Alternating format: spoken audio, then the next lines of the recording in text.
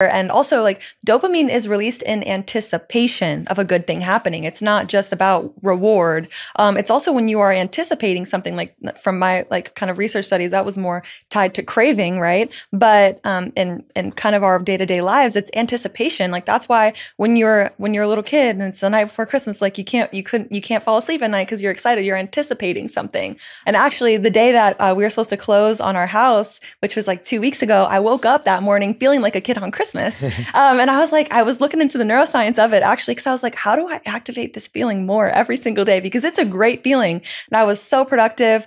But that was really a day of detachment because we weren't sure whether or not we were going to close that day. And it was actually as soon as we decided, oh no, it's not going to happen today. We'll just drive home. We got the call and I was like, oh, you're going to get the keys. And I was like, it's always when you let go.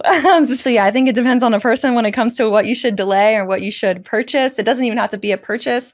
It can be any sort of rewarding thing. Like actually something that I've been doing, because I have a mountain bike.